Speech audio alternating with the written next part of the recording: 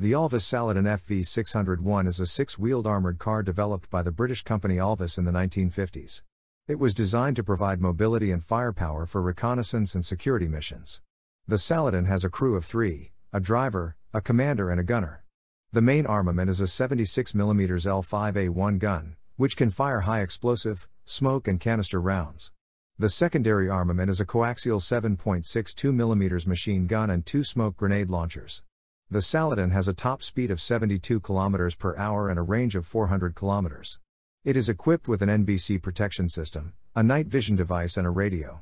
The Saladin was widely exported to various countries, such as Australia, Jordan, Kuwait, Oman, and Saudi Arabia.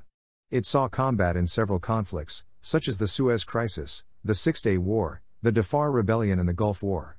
The Saladin was gradually replaced by more modern vehicles, such as the FV721 Fox and the FV107 Scimitar.